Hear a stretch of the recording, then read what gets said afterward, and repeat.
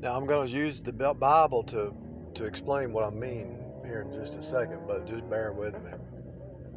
I'll make a comment and then I'm going to explain it. If you become source, everything flows to you, flows back to you. Actually flows from you, through you, and to you. And not calling you God, you're not God. So how do you become source though? How would you become source? Well, the Bible tells you in John 15, somewhere in there, it says,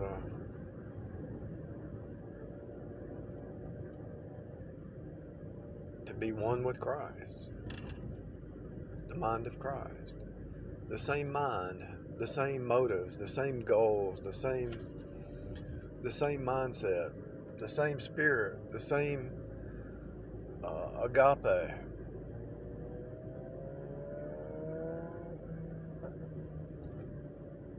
The same walk.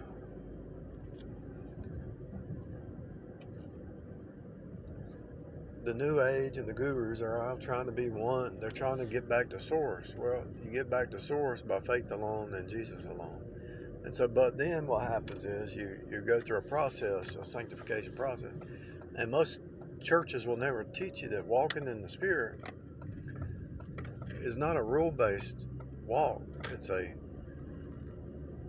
Walking in the Spirit is not rule-based. It's grace and truth, love and truth, grace and truth. And so, when you're in truth, you're above the law. When you're in love, you're above the law. Because you don't do anything to hurt anybody else, right? You don't do anything to hurt anybody else, hurt yourself, hurt God, because you're trying to keep your motives right. And some people will say, well, what about the sins of omission and the sins coming? Yeah, well, there's things that's going on in your heart you don't even know about, but God has to reveal it. But He knows the heart. Is your heart towards source? But anyway, if you read John 15 or whatever, you're one with Christ. Whatever your desire is, He'll give it to you. Whatever your desire is, because you're one with Christ, it appears, it happens. Because you're in tune.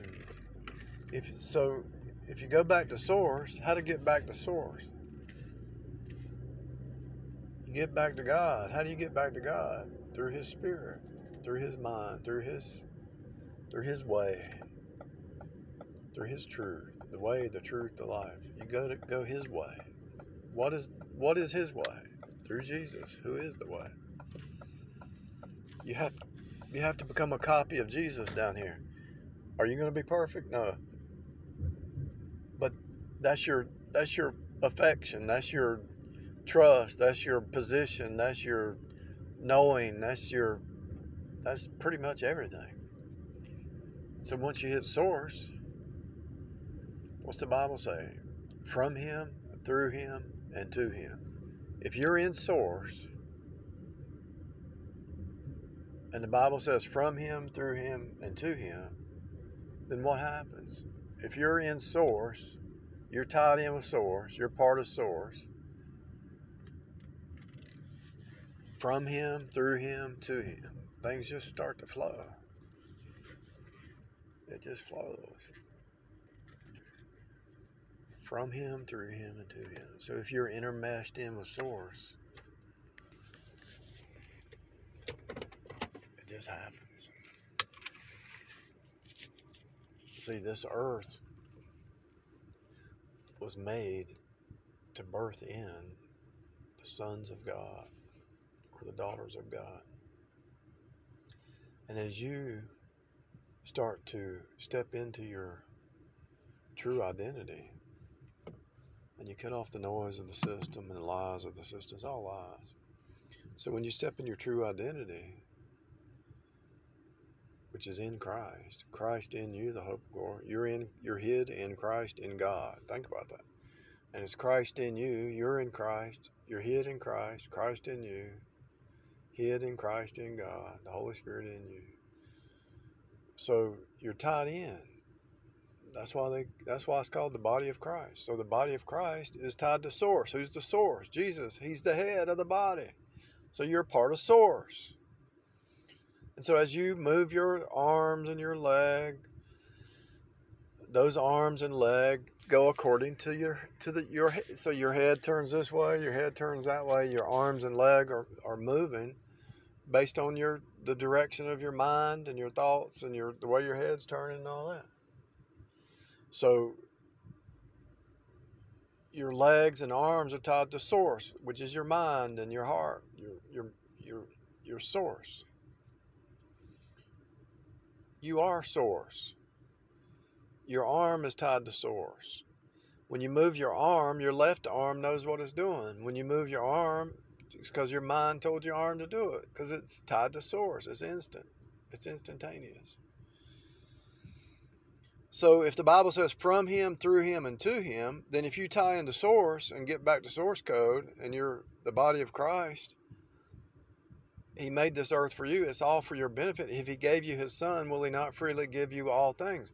So it just flows to you, through you, from you, while you're down here in his stead, ambassadors. Not saying you're God, but saying you're tied into God. That's kind of like if a man and woman get tied together in a marriage. They're still separate, but they're one. They're one in the spirit, but they're walking it out down here. So let's say he goes to work and he's doing his thing at work, and she's at home cooking or whatever, taking care of the kids or whatever. They're still tied together spiritually if they're saved. It's allegory, right? So he's going to work to pay the bills. She's at home trying to gather some stuff, get the house set up. But they're working together as a team, as oneness. But most marriages don't work that way. They're just doing their own thing. They're not in tune. They're not one. They don't have the same goal. They don't have the same mind. They don't have the same heart. They don't have the same anything. They don't even have the same checking account. They don't have the same anything nowadays. It's ridiculous. When I hear people talk about, when I hear them talking about their spouse and how it's like they're just two different worlds or something, I'm thinking that's not a marriage. I don't even want to talk to you anymore. I don't even want to hear what you have to say, because your whole mind is messed up. I couldn't even stay. How could you live in a house like that? I don't get it. I can't comprehend that.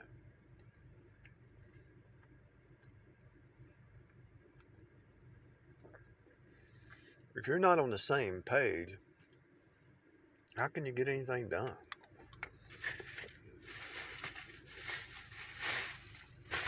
You're just living in a house. You're just living in a box together, but not on the same page, not thinking the same, not talking, not communicating.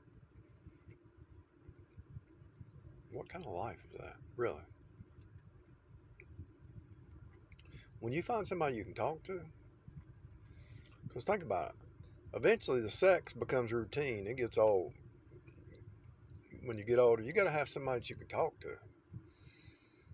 So if you get married at 18, 20, 25, whatever, eventually the routine's going to kick in. So you're going to have to be spiritual. You're going to have to talk about some deeper things, because if you're both growing spiritually, there's unlimited stuff to communicate about, you know? But people don't think like that. There's opportunities, there's businesses, there's growth, there's ideas, there's inventions,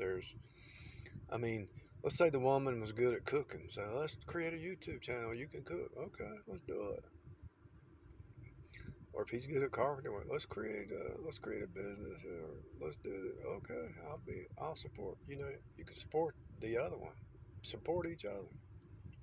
But most people are doing their separate life together. They're in separate lives. How can that be? Because they're not thinking from source. They're thinking from selfish. It's all about me. It's not about the other. When you wake up to the fact that the other person is you, it's just a mirror image. And so when you love somebody else, you love yourself. When you help somebody else, you help yourself. If you could ever wake up to that, because they're a person just like you're a per the Son.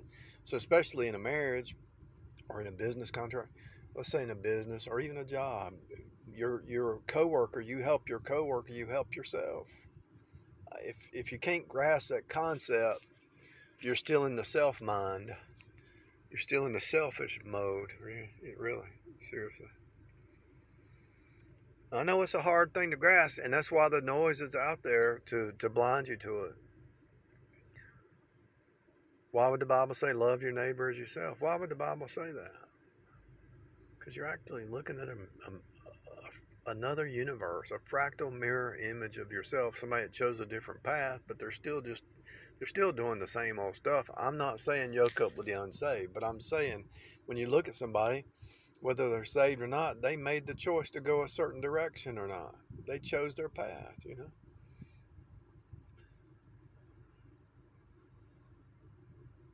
I don't think marriage should be based on money or anything but one thing. Are you able to communicate? Are you able to really communicate and be on the same page about this communion? You go to the church and take communion, right? You eat the bread and drink the wine, drink of my body, eat of my flesh, drink of my blood.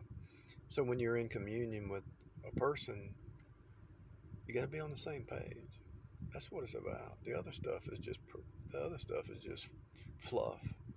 The communion, which is communication, that's where it's at. The other stuff is going to die away. It's going to pass away. But when you're sitting there,